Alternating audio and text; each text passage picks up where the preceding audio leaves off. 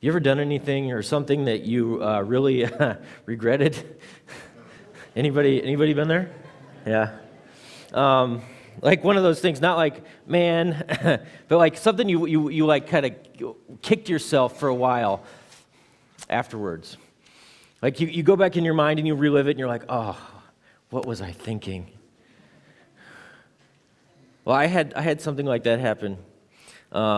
A couple weeks ago, we had a retreat, a family retreat, and it was awesome. I don't regret that I went. That was awesome. If you get a chance, you should check it out. But one of the things they do there is they play this game of dodgeball on Saturday night. Something you need to know about me. Maybe you don't know looking at me, but I love dodgeball. From the time I was a little boy, apparently till the time I'm 37, I have loved dodgeball. And there is a switch in me that flips when balls start flying and testosterone starts to pump. And all I can say is I walked away from that. We played from 10 to I think 11:30, and I walked out of there that night and I was like, what just happened? And I was walking back and I reflected on it and I was like, you know what? I was telling the elders this week, I'm not very proud of the way I played the game of dodgeball that night.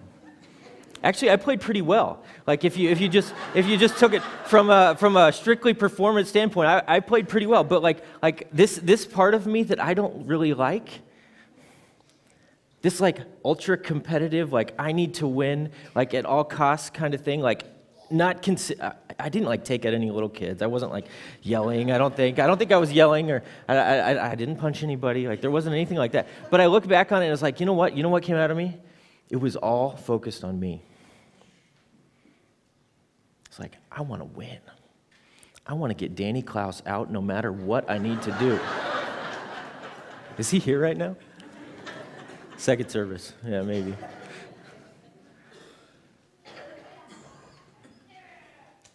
But I walked away that night, and I've just been like I've been ruminating on that because I have this like, man, I wish.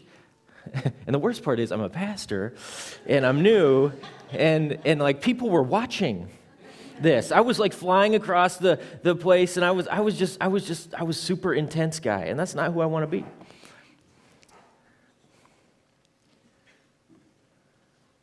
But it's interesting, like I look back at that and we laugh at that. It's like, it's funny, right? But in my heart, I believe that was wrong of me.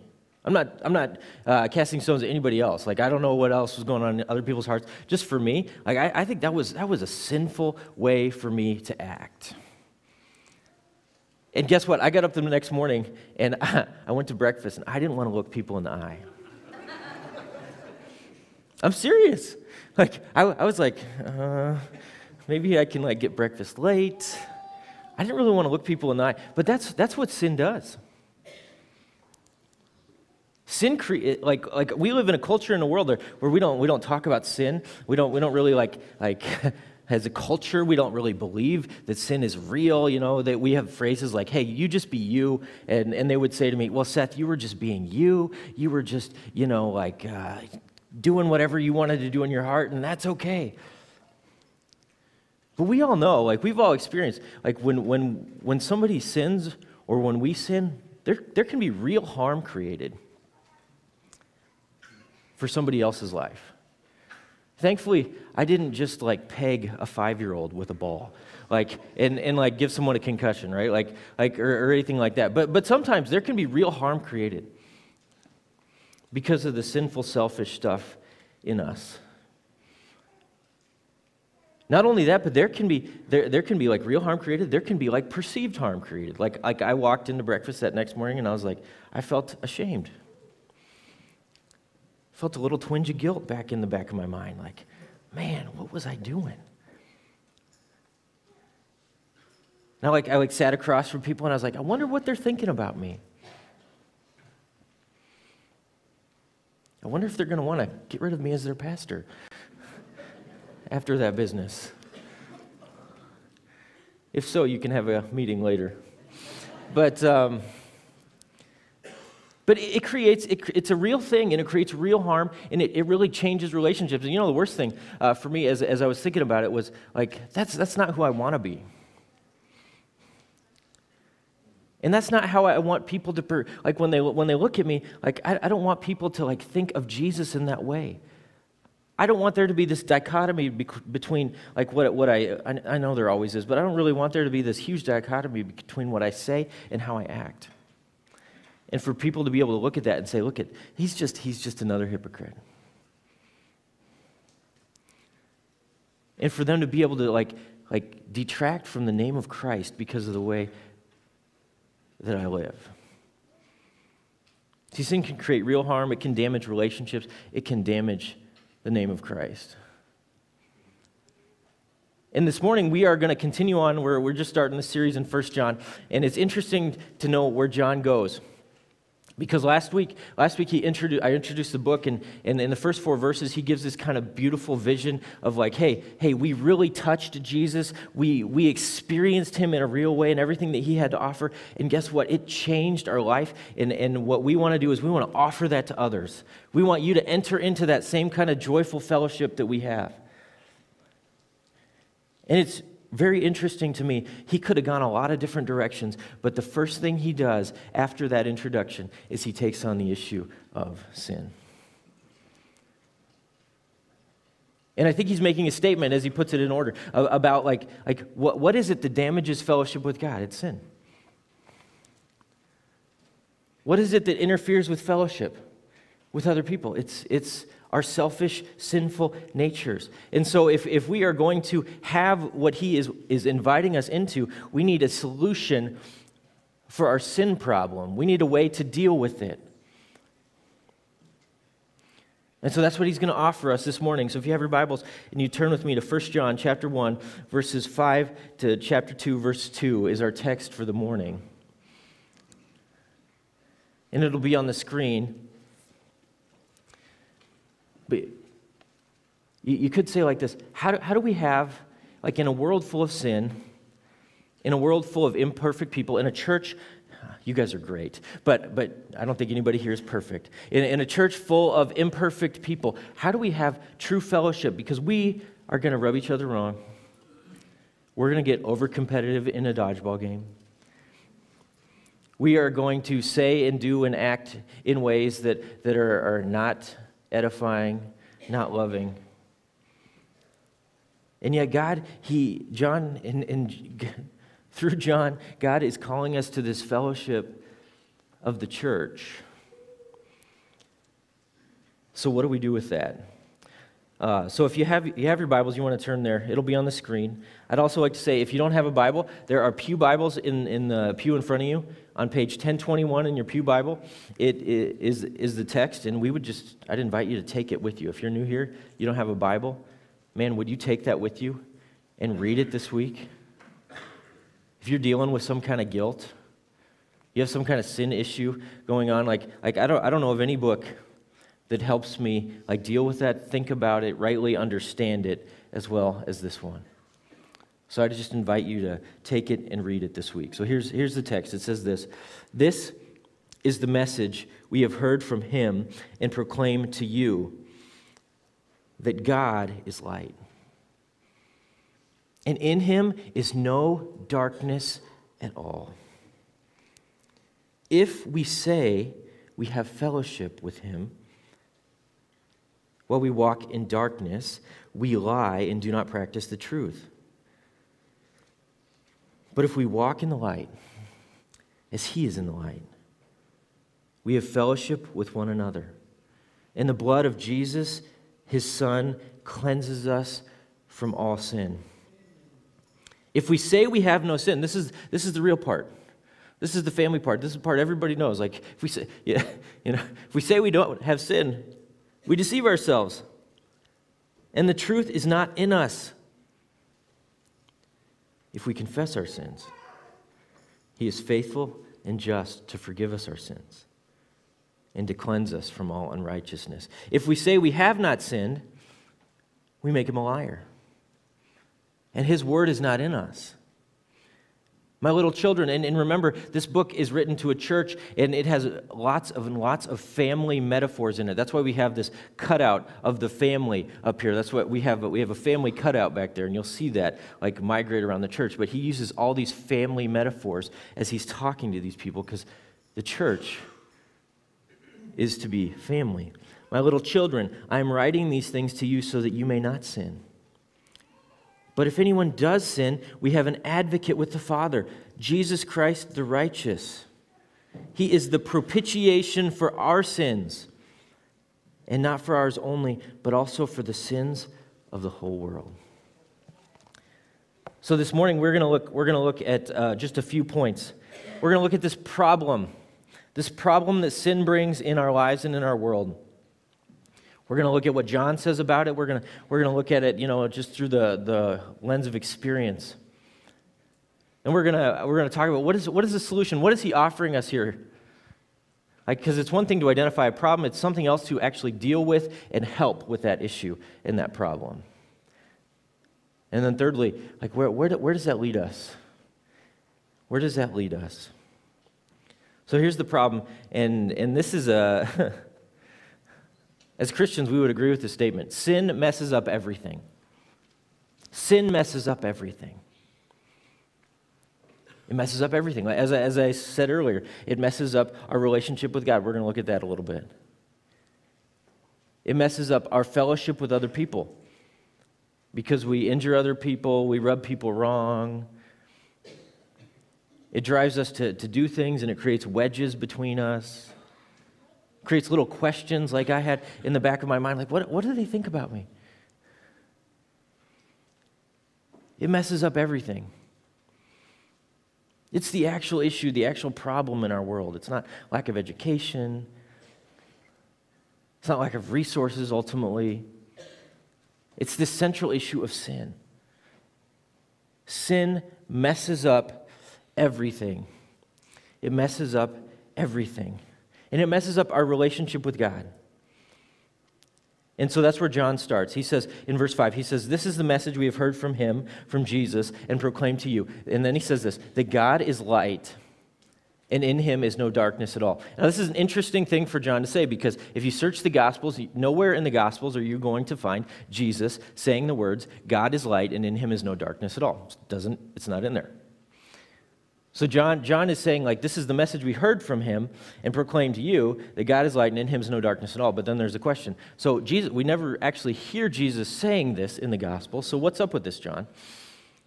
So one of two things has to be true. Either this is something that Jesus did say, that John had heard him say, that didn't make it into one of the gospel narratives. Or, what I think is a little bit more likely, John is taking the whole of what Jesus taught and kind of synthesizing it and putting it into a one-sentence statement that he's going to use to build the rest of the book. We don't know which one is actually true, because we don't have a video recording of Jesus' whole life. We don't know exactly what he said. He may have said this very statement. We just don't have it recorded in the Gospels. But this is the first thing. John says, God is light, and in him is no darkness at all. And then he's going to tie this into the issue of sin a little bit later, but we got to understand the metaphor of light. The metaphor of light in the Bible. Jesus uses it. He says in John 8:12, this is as close to this statement as he gets. He says, I am the light of the world.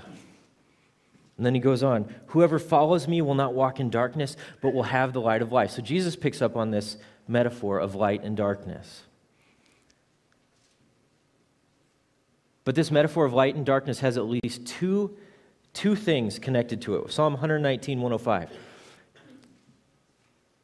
This is the first one. It has this idea of being true. And I think this is what the psalmist is talking about. In Psalm 119, 105, he says, your word is a lamp to my feet and a light to my path. It illuminates the correct way for me to live. It shines a light on what is actually true, what is real, and what is reality, so that I know which way to go, so that I know what decisions to make, so that I know how I ought to act, so that I know how I ought to think, This is what he's saying about God's word. And God's word in the Jewish mind was truth. Was truth. And so there's this element of light. When you see it in the Bible, it is the truth. That's one side of it. But there's another side as well that's important to understand. And in Isaiah is talking to this broken, corrupt society. He's calling them to repent, calling them back to God. And he says this in chapter 5. He says, "Woe to those who call evil good and good evil, who put darkness for light and light for darkness, who put bitter for sweet and sweet for bitter." So here Isaiah is introducing another side of this light and darkness metaphor. And it is the idea of righteousness, of goodness, of morality, of an ethical way of living.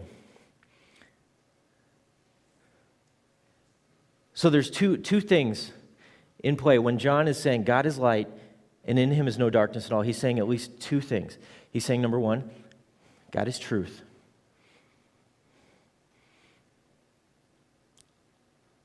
And make no mistake, like in our culture, we believe each one of us, we have our own truth, and there's no big T truth that corresponds to reality. John is not saying that. He's saying God is truth, with a capital T. And everything he says corresponds to reality. Because actually, everything he says conforms reality to his reality. When he speaks, reality becomes. That's the God that we see in the Bible. So there's the truth side, there's the reality side. I'm gonna put it in the terms of there's the out in the open side of light. But then there's the good, there's the righteous side of light. And John is saying here in 1 John 1:5, he said, God is light, and in him is no darkness at all. In other words, God is truth. God is completely out in he's unhidden. And he's righteous. And so he goes on in our text. He says, if we say we have fellowship with him, with this God who is light, want to say we have fellowship with him while we walk in darkness, we lie and do not practice the truth. So if the light is truth, is reality, is what is really going on, and it is goodness and righteousness, then it would seem right to think that the opposite of those things would be the darkness. Darkness is living unrighteously, and I would say walking not in the truth or in hiddenness. That is walking in darkness. He says, if we walk in darkness, we are not in fellowship with him.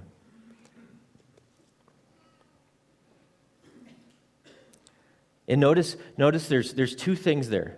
And I would call these two necessary conditions. If you're going to walk in darkness, both of these things need to be true for you. Number one, you need to walk in hiddenness in your life. You need to just keep it covered up, keep it secret, never, as we're going to come to in a second, never admit when you do something wrong, never confess, just which is a natural tendency that we have. Honestly, I told the elders on Tuesday, I said, I don't want to get up and tell them about the dodgeball game.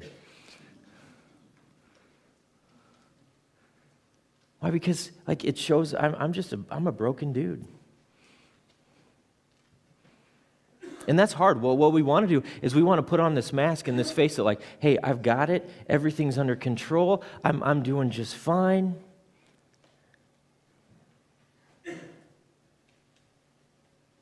And that's one side of walking in darkness. The other side is walking in unrighteousness and sin, which he's going to get to in a minute. That's walking in darkness. And what's the problem with that? The problem in verse 7, it says this, if we walk in the light as he is in the light, we have fellowship with one another, and the blood of Jesus, his son, cleanses us from all sin. This is the good side. So I rewrote the verse. Okay? I'm not suggesting we rewrite the Bible, but I want you to see the logical flip side of this. It says, if we walk in the light, we have fellowship with one another.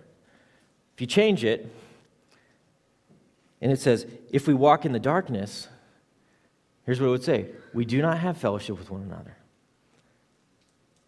This is the dichotomy that John is introducing.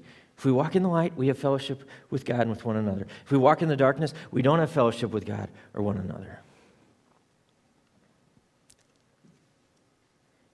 As I said, it actually messes up our relationships. Walking in darkness creates harm. Our sin creates harm in other people's lives, in our lives, in our relationship with God. And then when we walk around, we say, well, it wasn't a big deal. This is what we do. We excuse ourselves. Well, it was just, it's just a dodgeball game. Nobody got hurt. There were other people who were doing the same thing.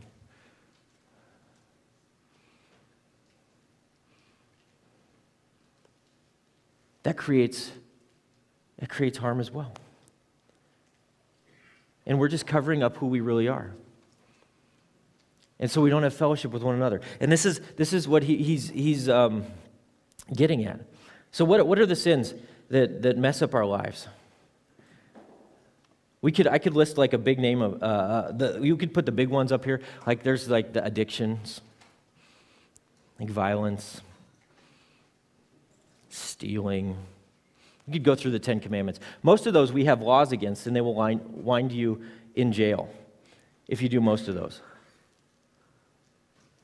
And those are not good. Those are very harmful and destructive, and those need to be brought out into the light. For most of us, though, like we are well socialized, like people who've been going to church for a long time, and so we're like, okay, I know I can't do those things at the very least, because if I do those things, I will go to jail, and I don't want to go to jail. Ergo, I'm not going to do those things. Right? But there's a smaller list. And this is the list that I want to highlight for myself. Like what would you call, well, I wrote it down here. Overactive, selfish competitiveness, like I was displaying. Yeah, I'd say that's sinful. And whether or not it created like a huge amount of harm for people around me, man, it did create harm in my perception of what a relationship's going to be like. Created a sense of shame for me. That's what about, here's one. I know I'm probably the only one who wrestles with this one. What about like anger?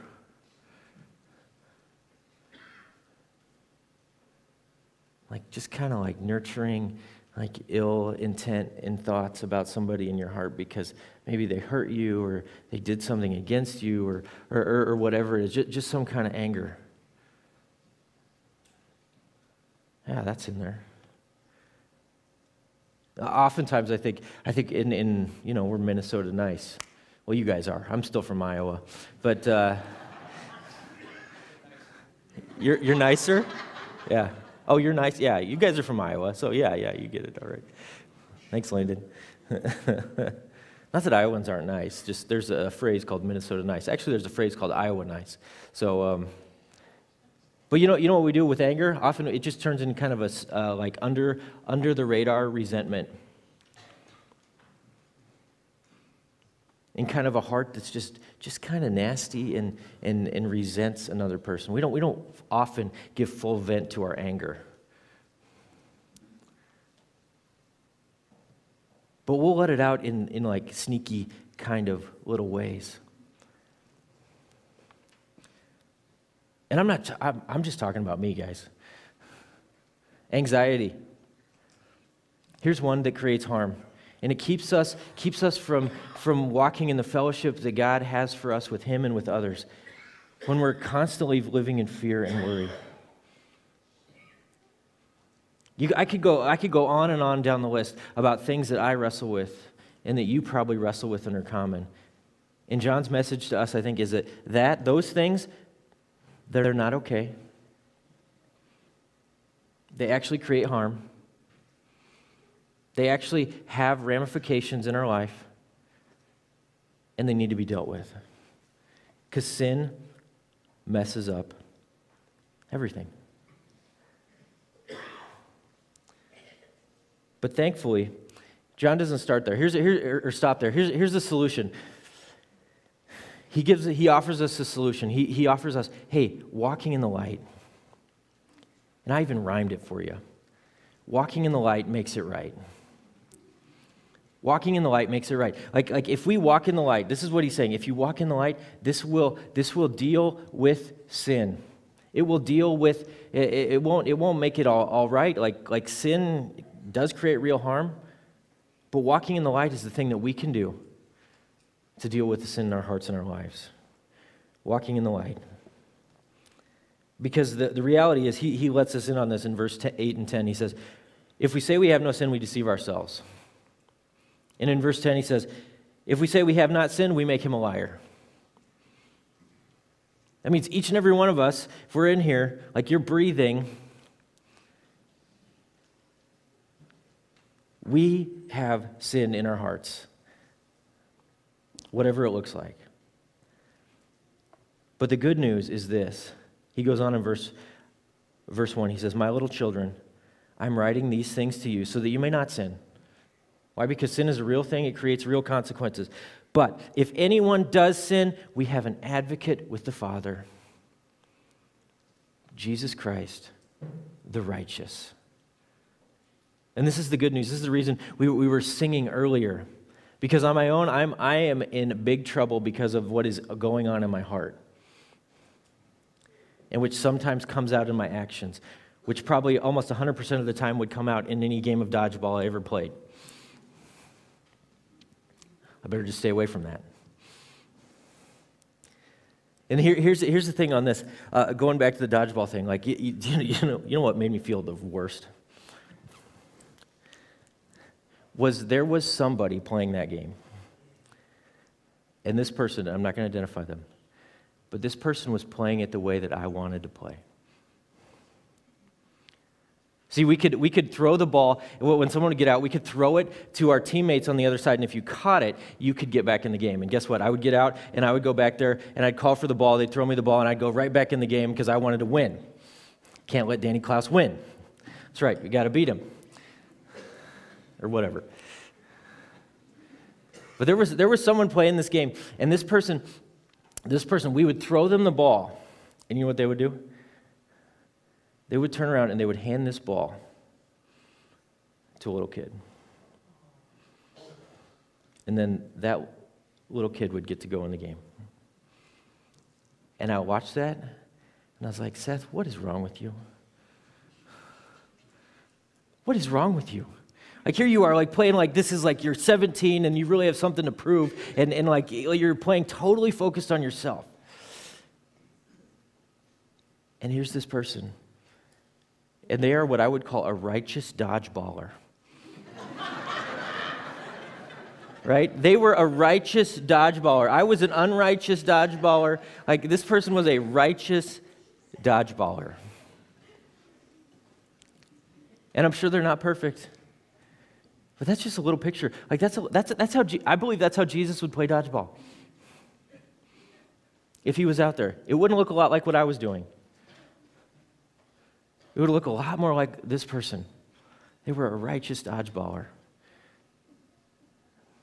And this is the beautiful thing, because on my own, I can't deal. If walking in the darkness is walking not in truth and walking in unrighteousness, I can't do anything about the unrighteousness part. Like I can't really address that because I can't go in the past. I can't change my behavior. I can't do anything in the past. What John is saying, though, in this verse is if we do sin, there's one, Jesus Christ the righteous, and he goes on in the next verse, and he says he is the propitiation for our sins. And not only for ours, but also for the sins of the whole world. See, this is the good news of the gospel. Like, yeah, I am a mess up. in so many ways.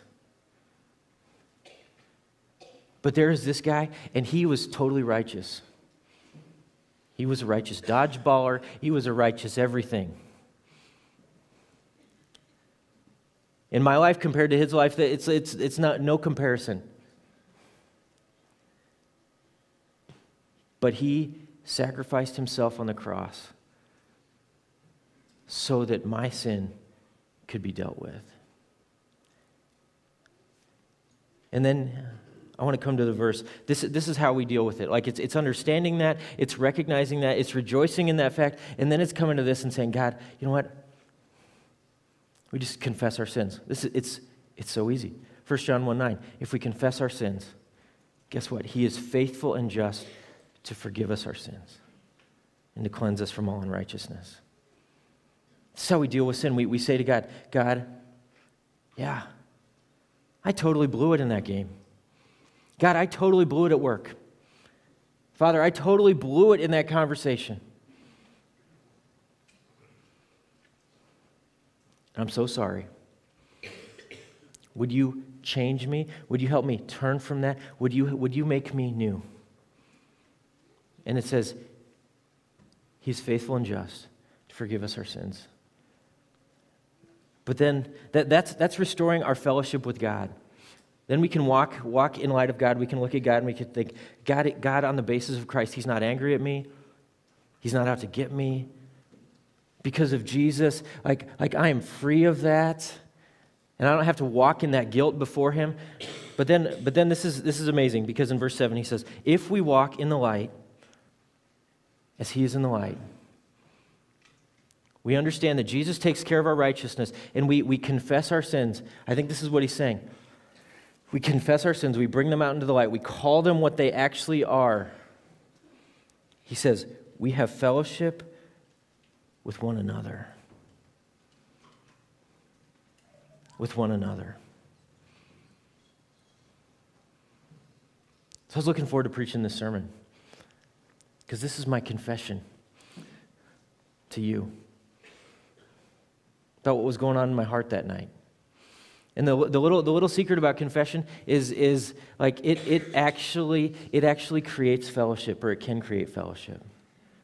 Because I'm guessing I'm not the only one who struggles with those overactive competitive tendencies when they get in a dodgeball game. I'm probably not the only one who wrestles with any of the things that I wrestle with, and neither are you. So when we understand that Jesus is righteous, and I don't have to be righteous, and I don't have to put on this face in front of other people, and when I can say to those close to me, I can say, you know what? I struggled with this week. I've almost never found someone say, well, wow, you struggle with sin. Wow, I don't struggle with that.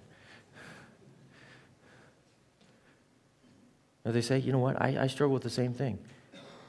Or I struggle with a similar thing. And there's like a bond of fellowship, because we have a mutual struggling, but we also have a mutual Savior. So walking in the light, I think, it makes it right. That's what John is saying to us. So what does that mean for us this week? My prayer for myself and for us is that we would walk boldly in the light. Not because we like embrace our sin and think, well, this is just me being me, but because Jesus paid for our sins. He's a propitiation for our sins. So my righteousness is not based on my performance. My righteousness is based on His perfect righteousness.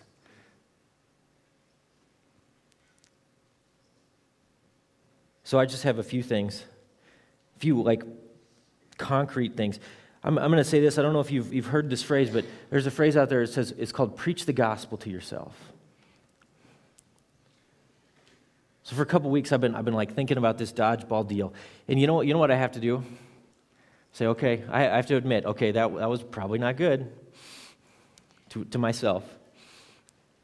But then I can't just wallow in that. Like a little bit of healthy guilt is good. But to live my life and to accept that as my identity, that's not okay. The gospel is, yeah, I'm a sinner. Guess what? There was a righteous one And my righteousness is not based on myself. My righteousness is based on him. And because of him, I have righteousness. Like that moment of weakness does not define me. What defines me is his righteousness. I got to repeat that over and over and over to myself. That's preaching the gospel to yourself. Another thing we need to do, it's tied in with that, is we got to confess our sin to God and to others. We got to say to God, God, I'm not going to excuse it. I'm not going to justify it anymore. It's wrong. It's sin, and I'm sorry. And we need some people in our lives that will be close and will keep us safe. Aren't going to go spreading our stuff around, but who we can confess to. Because there's days when I need somebody else to tell me the truth. I need somebody else to say to me, Seth, you're forgiven. Seth, Jesus paid for you. Jesus even paid for some dodgeball antics. Some of us, maybe we need to ask for forgiveness. One of the things I've realized just in talking, getting to know all of you, is that there's a lot of families in here that have been here a long time. And I'm sure there's people, and you've gone like this, or you've rubbed each other wrong, or somebody's, kid said something about your kid, or that's just people being people, right? And in a church like this, I'm sure there's forgiveness that needs to be asked and needs to be offered and needs to be received. And there's healing in that. Until it happens, there can't really be healing and moving forward, but man, that is so necessary for the health of a church, for the glory of God, for the restoration of relationships. Then the last thing, this is a joyful way to live. Like for us to be able to admit, hey, I'm weak. I mess up. For me to be able to take that mask down, that's a joyful way to live. I don't have to hide. I don't have to think, make you all think I've got it all together all the time. I don't. I said, we can just relish walking in the light. We can relish that. Here's the thing. The first point of the sermon, I said, sin messes up everything. And sin it's bad, it's evil, it's what took Jesus to the cross. But here's the thing. Unconfessed, undealt with sin messes up everything. But confessed, forgiven sin can create fellowship, an even greater sense of love for our Savior. It can create fellowship with the rest of the body of Christ as well. So that's my prayer for us, is that we would experience that together. So what we're going to do now in response is we looked up, Deb found this. It's a prayer of confession. So we are going to say this together. It's a corporate prayer of confession. And then I'm gonna close us in prayer, and we're gonna sing one song and go out. So this is what it says. I want you to read it along with me. It says, "We confess, our Father, that we do not live up to the family name. We are more ready to resent than to forgive, more ready to manipulate than to serve, more ready to fear than to love, more ready to keep our distance than to welcome, more ready to compete than to help. At the root of this behavior is mistrust. We do not love one another as we should, because we do not believe that you love us as you do. Forgive us our cold unbelief, and make more vivid to us the meaning and depth of your love at the cross. Show us what it cost you to give up your Son, that we might become your sons and daughters. We ask this in the name of Jesus, our righteousness. Amen. Amen. Lord, we just thank you for that. We thank you that you are our righteousness, and we can rejoice in you. Help us to walk in the light.